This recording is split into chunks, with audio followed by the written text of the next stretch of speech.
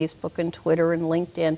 We keep people abreast of any opportunities. Today, I just put up a little article that I saw under Supervisor Faust's e-newsletter about a fund that helps with home repairs if you're an older or disabled resident. That's timely for people. Right. Community convenings that are coming up. I would say one is that Reston here, Reston for all ages, is a kind of a village model underway. It's been going on for a while.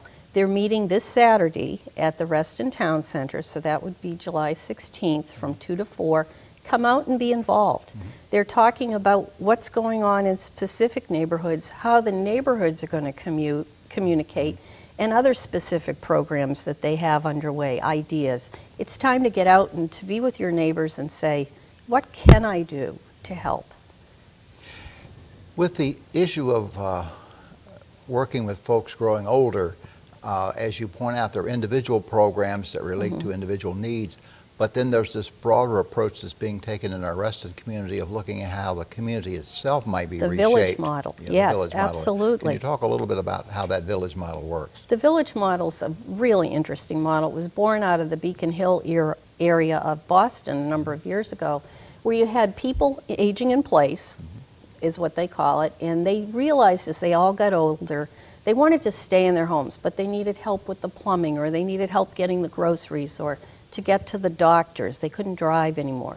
So they kind of banded together and they vetted certain vendors who then they would contract with, so that if you were in your home and you needed help, you gave a call.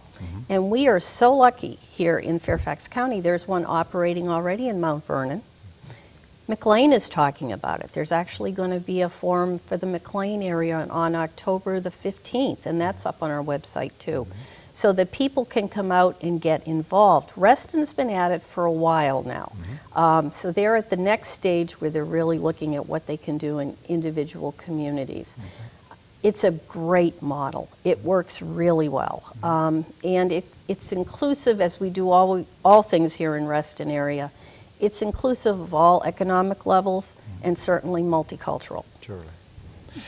And it does, in fact, build that sense of community that we often give lip service to, but for which there aren't many examples. Too many streets, it is unfortunately the case that we actually don't know who the neighbors are on the street. Exactly. But this community model goes beyond that, and neighbors begin to support neighbors. Right. You have to say, who lives on either side of me? Or my dad lives here in Reston. He's 86, and he's been here since 1976.